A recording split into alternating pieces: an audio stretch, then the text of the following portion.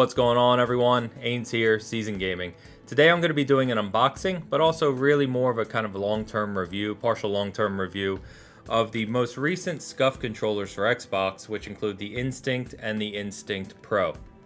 So I've been talking about these controllers for a little while now. I was going to do this video a couple months ago, but just due to other content obligations I had to do, as well as wanting to use the controller a little more before doing this video, I wanted to make sure that I had a really good handle on the controller's performance, any degradation I started to notice or anything like that. So I'm going to break down the details between the Instinct and Instinct Pro.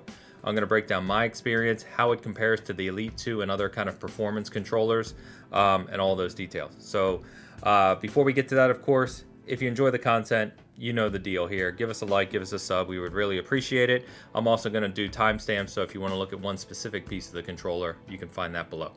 But let's get into it. So SCUF introduced these new Instinct controllers for the Xbox using the Xbox Series X and S controllers as a foundation. So instead of the old Xbox One and say Elite shell. So first things first, let's talk about kind of pricing because these are expensive controllers.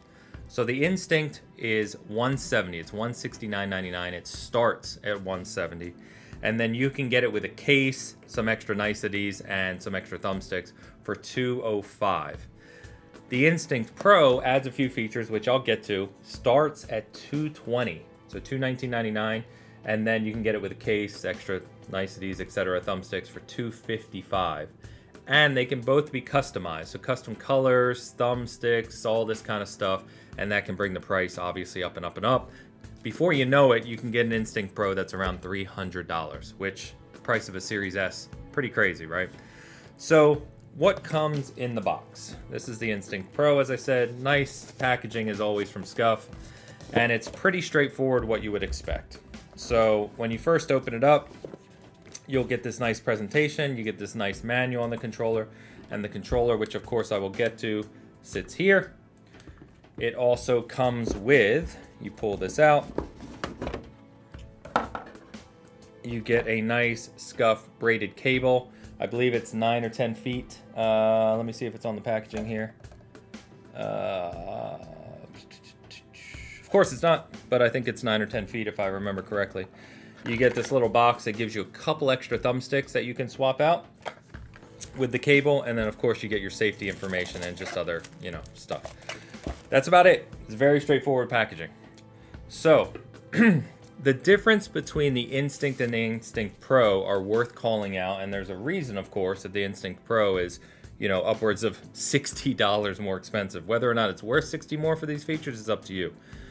But first things first, the Instinct has, let's start with the Instinct. So the Instinct itself, it has custom SCUF thumbsticks, it has custom SCUF bumpers, triggers, has these 4 paddles that are these new ergonomic shape we'll get to.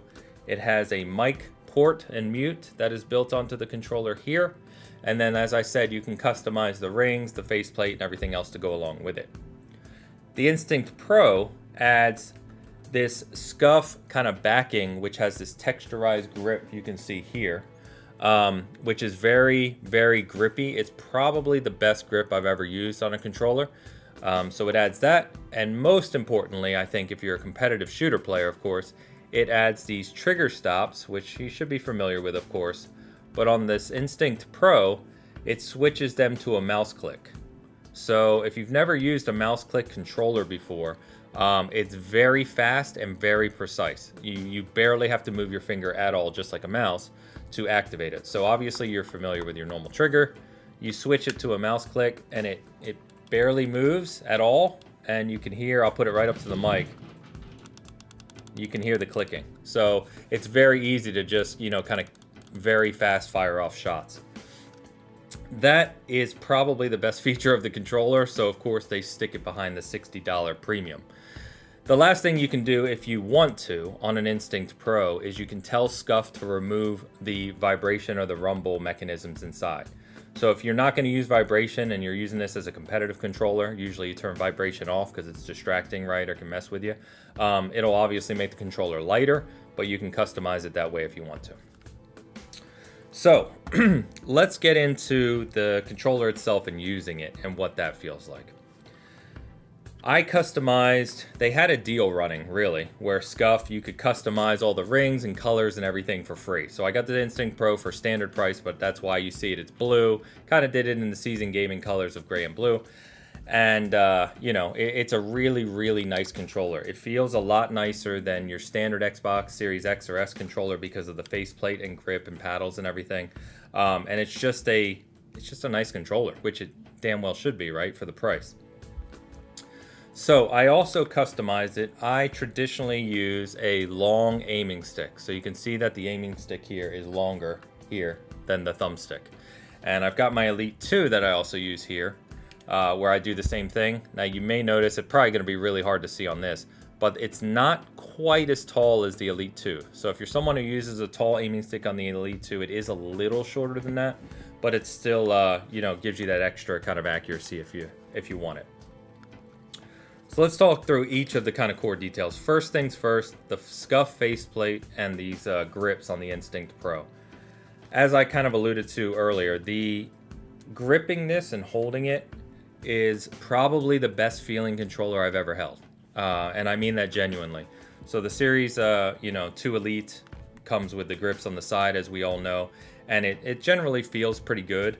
But if you are one of those people like me that thinks the Series X and S controller is more ergonomic slightly, when you combine that with this really soft touch panel on the front and this grippy texture on the back, when you've got the controller in your hand and kind of lined up, it is just phenomenal. It's really, really well designed. So I can't compliment that enough.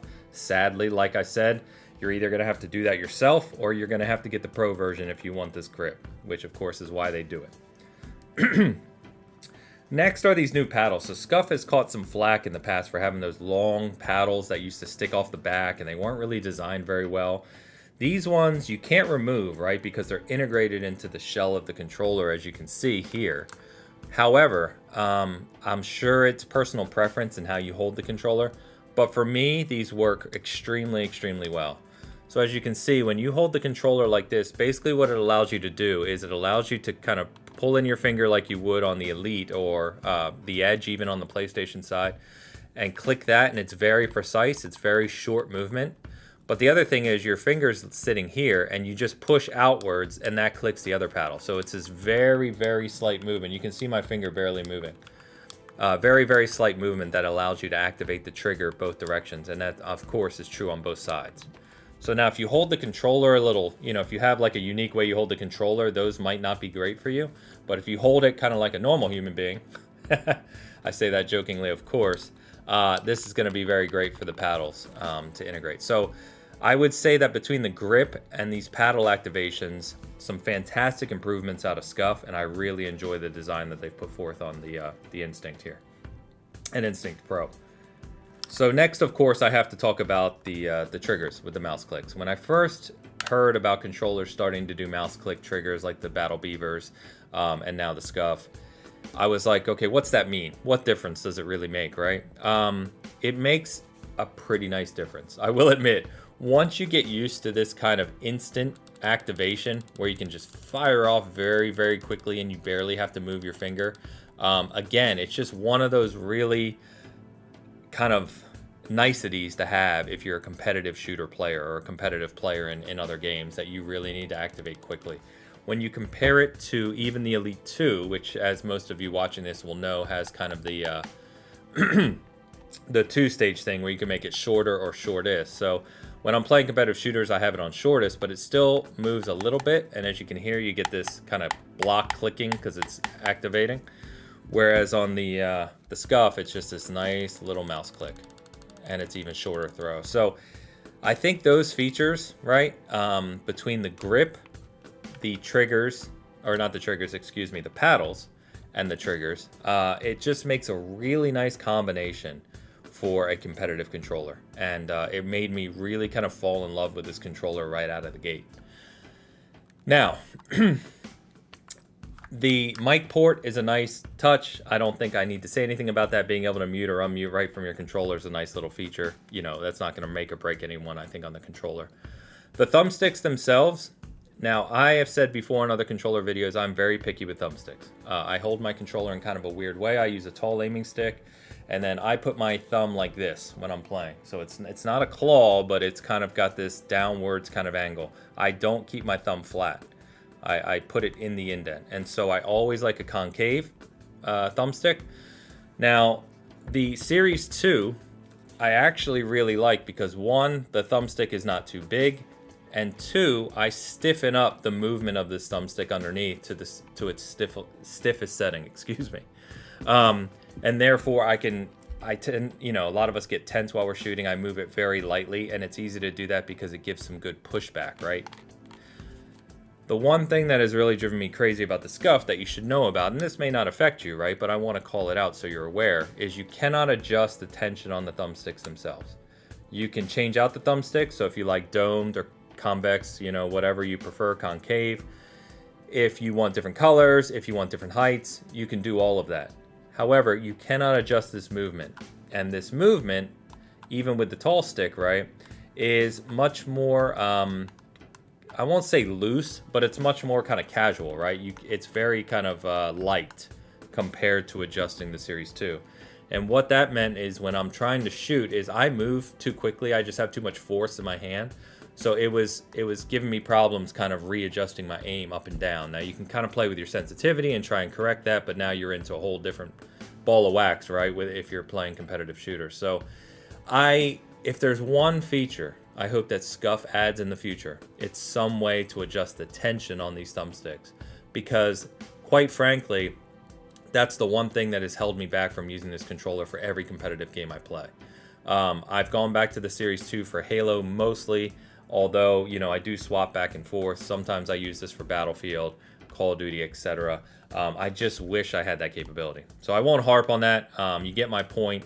That's the one thing that it's missing. Other than that, it's pretty straightforward. There's some nice texturing that you can see kind of on the bumpers and on the triggers that make them nicer than your standard controller and kind of give you a little bit of grip as well. It's just a really nice controller. Now, the big question, of course, that you're going to ask is it worth the money? Which I honestly don't know. That's obviously a subjective thing for yourself. If you're really into competitive shooters and you're a controller player instead of mouse keyboard, and you haven't tried the Instinct, I would maybe give it a look if you can somehow and try it, because I've really enjoyed it. I love the paddles, I love the triggers, I love the kind of ergonomics and the grip on it. It's just, like I said, it's the best controller to hold. In terms of long-term durability, I can't speak to that fully yet, because while I've used it for a few months, you know as well as I do if you're watching this that things can go awry after a year, 2 years, etc. I've gone through multiple Elites and Elite 2s, but they have kind of known problems with reliability. Being that this has the foundation of a Series X and S controller and some kind of more durable components, and it's built really well, I would hope you don't run into that, but I don't know. So if anything ever does happen, I will report back and put it in the comments. But I think honestly that is going to sum us up for the Instinct Pro. I've probably talked more than I even wanted to, but I wanted to make sure I break down the details for you. Another thing on the customization is they do all sorts of custom designs and plates too. So if you want like a specific look or color or anything like that, they have all kinds of stuff on their site you can check out. And they do run deals once in a while. Like I said, I customized this one for free. So I think I'm going to go ahead and leave it there. If you have any questions for me, any comments, anything that I didn't cover that you wanted to know about, you know, you can let me know. But, you know, I do recommend it as a controller if you want to spend the money. I mean, all of the kind of custom controllers for Xbox or PlayStation are expensive as it is. I don't know if it's a better option than the Elite 2, especially considering you can get this Elite 2 core for like $120 nowadays. I mean, sure, you might run into some durability issues and it may not be perfect. It doesn't have the capture button or kind of the ergonomics of the new Series X, but you're talking about a controller that gives you all the functionality with the paddles and short throw triggers and everything for half the price. So, I don't know. It's up to you, of course. But if I can answer any questions, let me know. That's the SCUF Instinct Pro. And as always, thank you for tuning in at Season Gaming.